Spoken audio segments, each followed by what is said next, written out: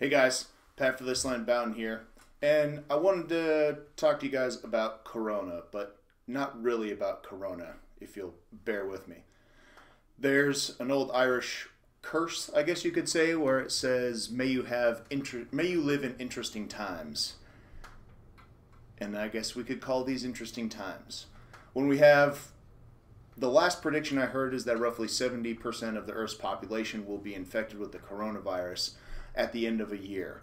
That's a big number. And when you consider that the mortality rate of it is roughly 3%, that tabulates out to be 160 million people. And that's about 21 Seattle, Washingtons. That's a lot. It's a scary number.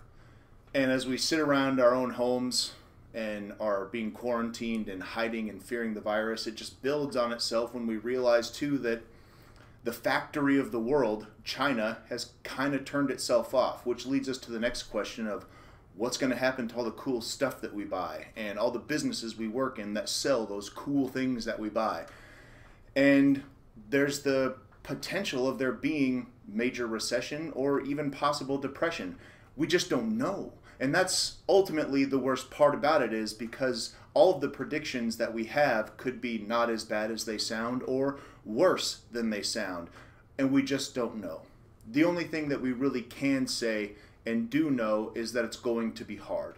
It's going to be a challenging set of months, 6 months, a year. We just don't know. We're going to have a hard time. And that's really what I wanted to talk about here, was not the virus itself, not about washing your hands, not about ways to stay healthy in order to avoid the virus. It's about what do we do as communities when times are just hard. And my wife and I both have relatives that were alive during the Great Depression. And we've talked to them about it, my grandmother and her grandmother. And my greatest takeaway from talking to them over time about the Great Depression was the value of supporting each other through community. My wife's grandmother told us, stories about when one home didn't have enough food to feed the kids, there was a neighbor inevitably that did and would take in and house the kids that were hungry and didn't have enough food. They were a community. They were a tribe. They supported each other. They're the ones that made it through with the easiest time. And it's easy when we're overwhelmed and burdened by fear and anxiety to do the easy thing and cry out, "I am suffering. Why won't somebody help me? How dare you?" But the truth of the matter is that there is no courage without fear.